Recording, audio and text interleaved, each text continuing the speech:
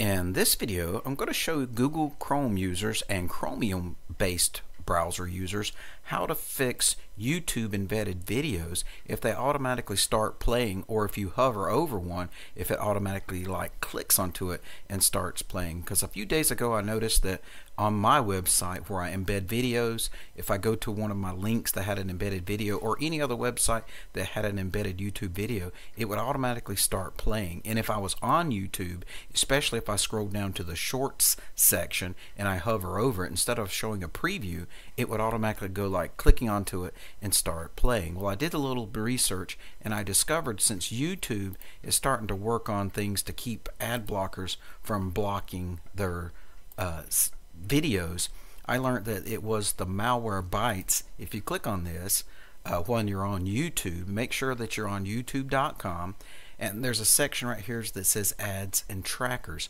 Disable that feature.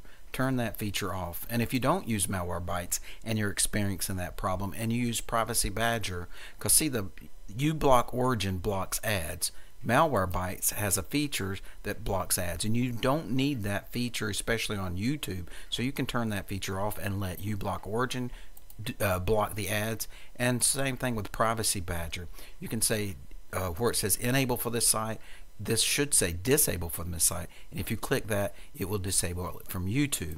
I do have some additional things that you can try on my website, so if you're having problems with this, I will provide a link below the video to show you how to fix it, so that if you are experiencing trouble with YouTube videos playing automatically without you having to click on them. Hopefully this video has helped someone, and have a great day.